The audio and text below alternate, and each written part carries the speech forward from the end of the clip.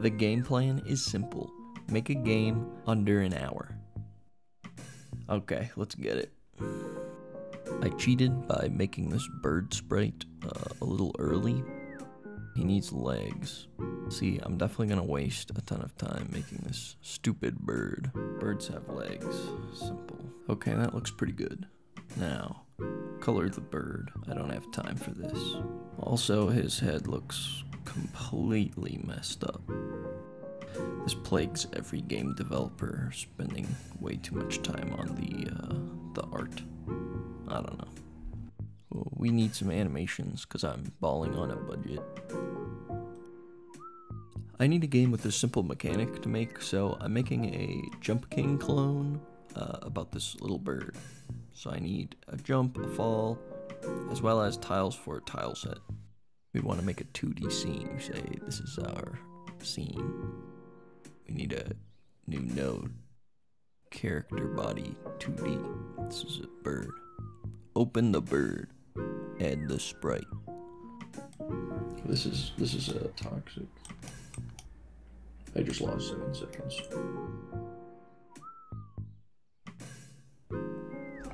It's not terrible. Okay, whatever. What if I delete this frame? If I delete this frame, I kind of like that more.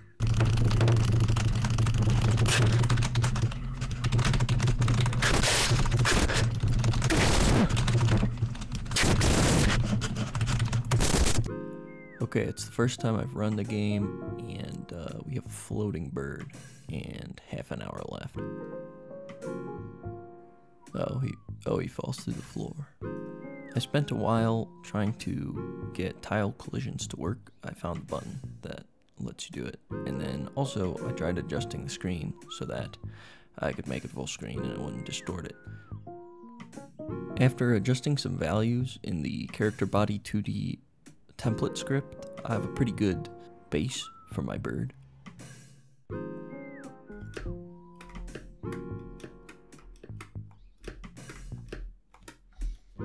Okay, now I need our main mechanic. I made it so that you could only turn when you're on the ground, and then when you jump, you get a fixed trajectory. Right now there's no player input for how far you want to jump, so that's the next thing I need to add.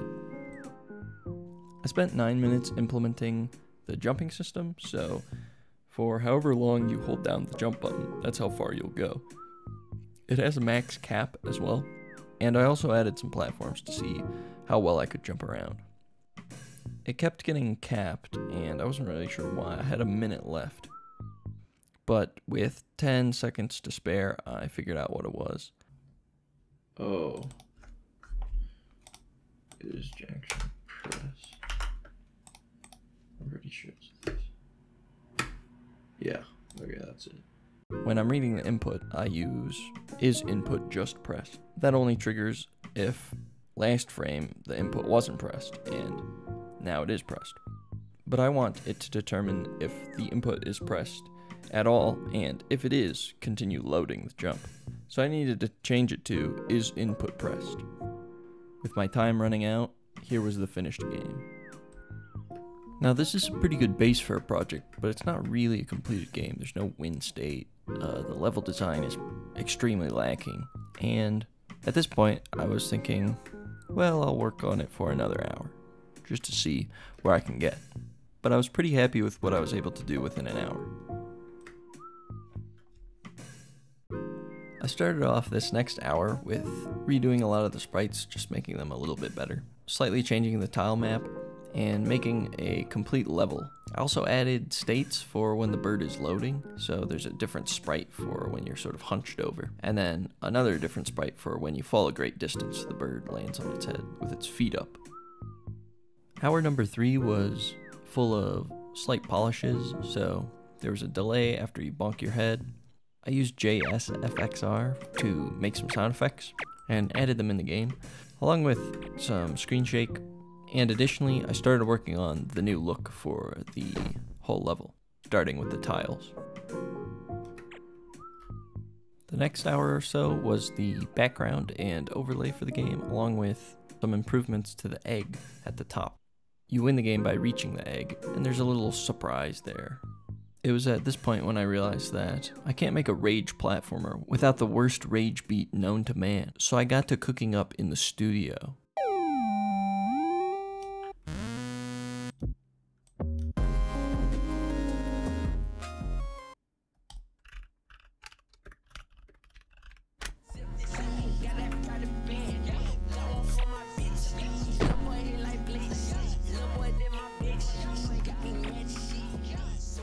Now that I had that out of the way, the game was pretty much finished. I ended up adding some particles and then also posting it to itch.io. You can play it there in the browser, and a couple people in my Discord gave me some great feedback, so I added another state for when the bird is at max jump, as well as shortening the time you have to wait after you fall. I think it's a fun little game, and I'm pretty happy with it. Took me about 6 to 7 hours in total. I would say the first hour was about the core mechanics. The second hour was about making it more readable what was going on. Hour 3 was mostly polishing mechanics. Hour 4 and 5 were doing lots of art, the background, things like that. And then hour 6 was the little song and learning how to build the game for web. As you can see, there's quite a bit that goes into making a complete game, but you can get a lot done relatively quickly. It'd be cool to expand this to more levels and things like that, but I might just put the project on GitHub. It'll be linked in the description if I do that, and you can check out my hacky code and maybe even make your own levels and things like that. I wanted to do this because my last video is about the importance of just jumping in there and making games and how fun it can be. I think it's important to put my money where my mouth is and actually show that you can make something that's pretty fun and simple, even if it's not a completely unique idea, and at least somebody will get some enjoyment out of it. Or, for a game like this, it might even make their life worse. Thanks for watching.